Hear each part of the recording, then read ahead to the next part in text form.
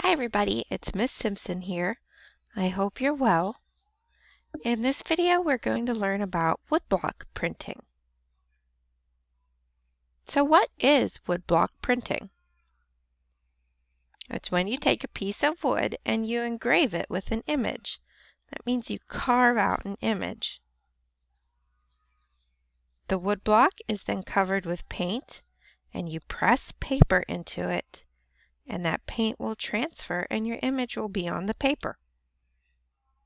Artists are then able to reuse that woodblock over and over again to make multiple prints.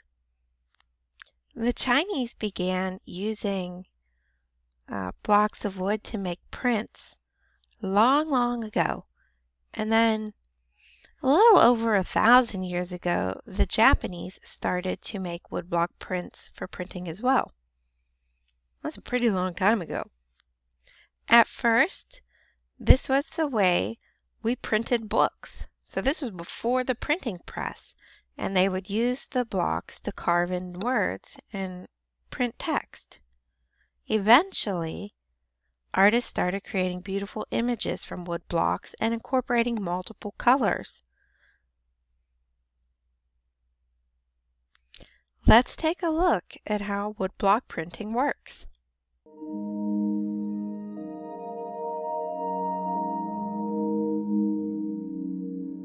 When I was starting out, doing printmaking in Tokyo's print studio, Hokusai is one of the artists that, unavoidably you will encounter and then get impressed.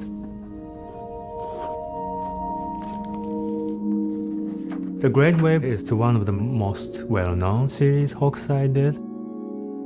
The composition is very striking. You first pay attention to the wave on the foreground, but if you see closely, you soon notice that a bunch of people on the boat.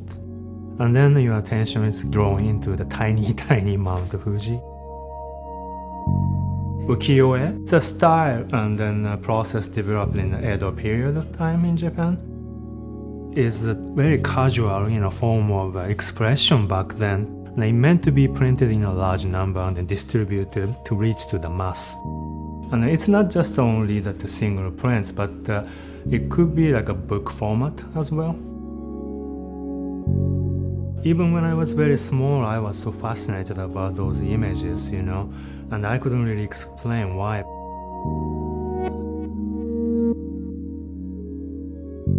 What I'm doing for myself is essentially using a characteristic effect I find in ukiyo-e prints.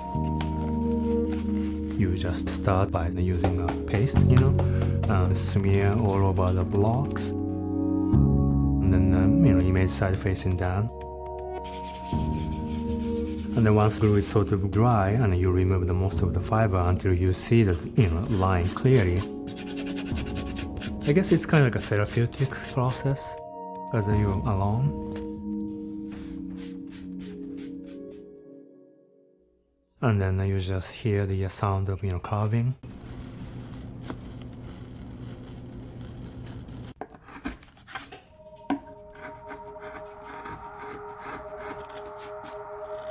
Though that the subject matter is entirely different from those Hokusai did, obviously. I came from this tradition, and then I still see the possibility, and then I still see the use of it. There are some specific beauty that you can only convey using this printing technique. Hokusai is inspired not just only me, but many people, I think. I mean, you'll be surprised if you see different, subject matter he treated throughout his long life. The Great Wave by Hokusai is so iconic image. I mean, if you can actually pick it up with a hand, you can take a close look on the texture on the paper. I mean, you have an indentation on the surface, Those are the kind of things you can only tell if you take a really close look. It's just that the universal appeal to it, I think that's also could be said about the ukiyo-e image in general. Printmaking is all about repetition in a way. You have to be a certain kind of person to be able to do that type of job. it's very restrained, and it's very, in a way, stylized. And then you have to follow that right path.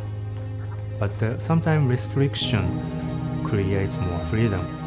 It's kind of contradiction, right? Because it's very expressionistic, but at the same time, when All right, so you got to learn a little bit about woodblock printing in Japan and see how woodblock prints are created. Did you see how he used multiple colors? You need multiple blocks of wood for that. Each piece of wood would have something different carved or engraved into it. So you have to make sure that your different blocks line up to be able to put the print all together and have those layers of color. Now you can take a look at the British Museum in London and go through their Japan exhibit, and you can see all these beautiful woodblock prints. So you're able to walk through here. You'll get the link and take a look at the different forms of art and especially pay attention to those woodblock prints. When you're done, go ahead back to the Google Classroom assignment and say one thing that you find interesting about woodblock prints.